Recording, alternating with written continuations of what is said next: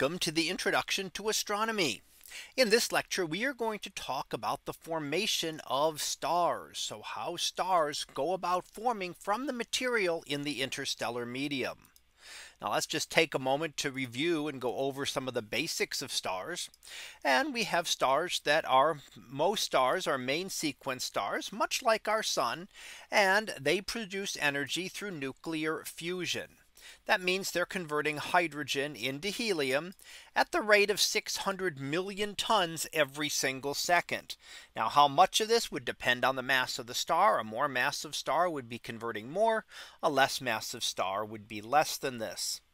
Mass ranges of stars come from a little less than a tenth the mass of the sun to about 100 solar masses. These small mass stars are more common. The massive main sequence stars are hotter and brighter. The lowest massed main sequence stars are the ones that are cool and faint. And a galaxy like our Milky Way has the gas and dust to make billions of stars. So let's look at an example of one of these star forming regions, and that would be the Orion molecular cloud.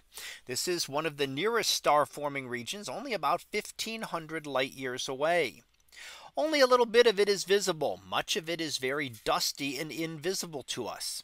And we see it here. The four stars that outline the body of Orion are present, as well as the three stars in the belt, which make Orion relatively prominent and easy to see. Down below we have those stars in the belt are about 5 million years old. So they're still relatively young. The sword hanging down from the belt contains stars that are less than 1 million years old. And the trapezium stars in the Orion Nebula here are about 300,000 years old. And we can zoom in. Let's take a look at those trapezium stars. And here they are in visible light on the left.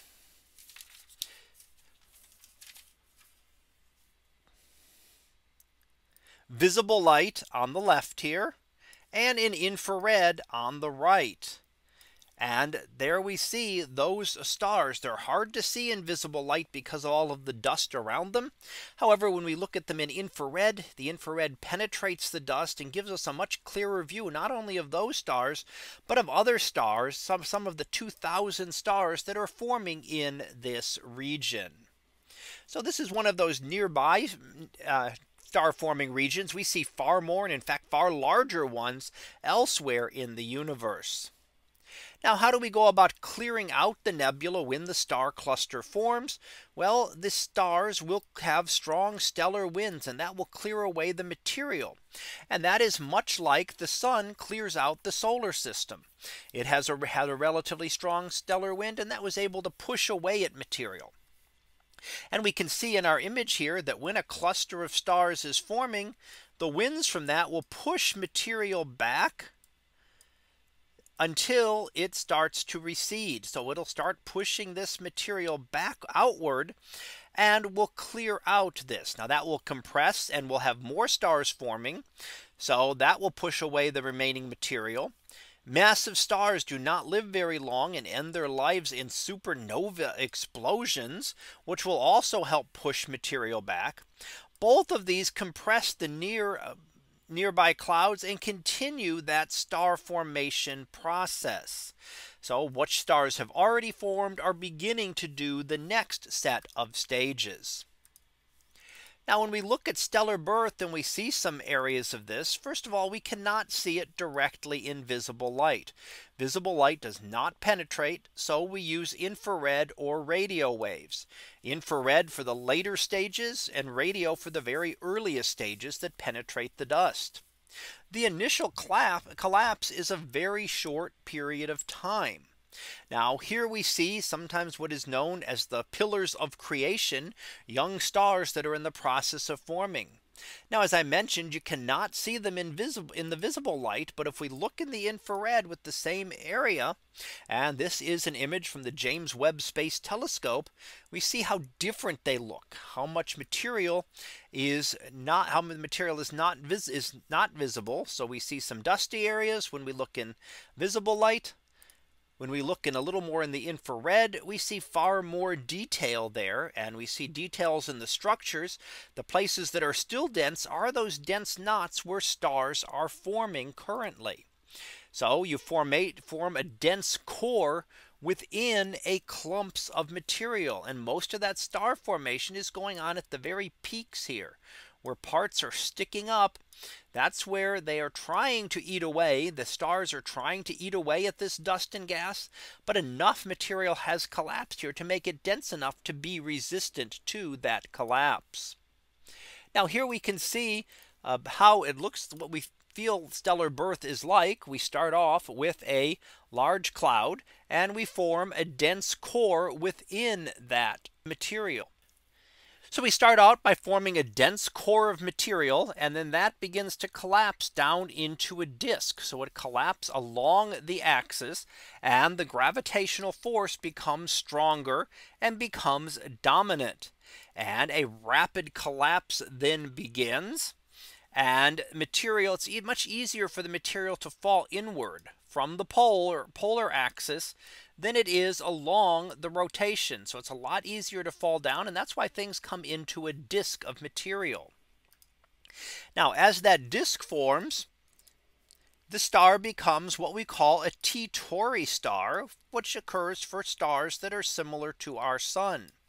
Again, it's hidden in the dust cloud, so we need to look at these in the infrared.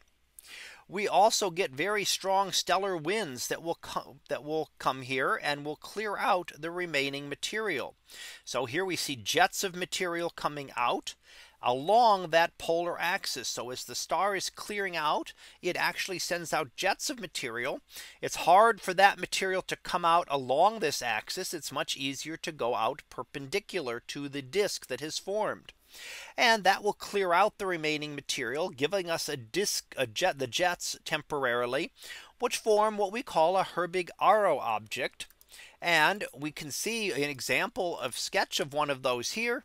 So in that we have the star that is in the process of formation. We have an accretion disk of material around it. We see the jet. The Herbig-Auro object is actually where that jet of material strikes the interstellar medium and causes it to glow. So it's not directly the star. It's actually the material in the interstellar medium being excited. So this is a sketch of how it happens. Let's look at an actual one here. So this is the Herbig-Auro object. The star is hidden at the center here. And the bright spots would be what we would see that would glow in brightness. That's where the jets of material strike the interstellar medium and begin to glow. Now these are the very earlier stages. Then the star starts to settle down. So the winds will diminish. The jets will diminish and eventually disappear. That disk will likely begin to form planets. So we'll start to form planets, as we'll look at exoplanet formation shortly. And the wind and radiation pressure clear out the nebula, emptying it. And the star and planetary system will remain. Now we can look at this on the HR diagram, which, as you recall, is a plot of temperature and luminosity. We look at the temperatures on one axis increasing to the left. We have the luminosities increasing upward. And when we plot those, we find that most stars will live their lives on the main sequence here, which is the red line. But as a star evolves, it will change its position. And what that means is that its temperature is changing and its luminosity is changing. Overall, the temperature will increase while the luminosity decreases. So that's what we see with any of these stars as they're forming. The temperature is increasing, means they're moving to the left. The luminosity is decreasing, meaning they're moving down. So the stars tend to move down and to the left. The core reaches a critical temperature when nuclear reactions begin. And that is when the star settles in on what is called the zero age main sequence. That means that it's when it first becomes a star. However, if we have an object less than 0.075 solar masses, the nuclear reactions will never begin. It will never reach a high enough core temperature for nuclear reactions. And that becomes what is known as a brown dwarf, which we will look at again elsewhere. So let's go ahead and finish up here with our summary. And what we've looked at this time is that star formation begins in a cool molecular cloud in space. The material collapses and we form things like disk and jets of material around the star. And we can use the HR diagram to be able to study these different stages of stellar evolution. So that concludes this lecture on formation of stars.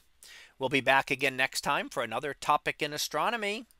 So until then, have a great day, everyone, and I will see you in class.